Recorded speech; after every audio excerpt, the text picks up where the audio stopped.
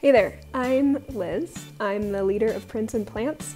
I'm a food illustrator and printmaker, and I am so excited to welcome you to Beginner's Guide to Fabric Printing.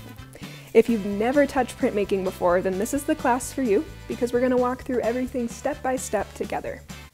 In this class, we'll cover how to create a design that has oomph and impact, how to translate that design into a custom stamp.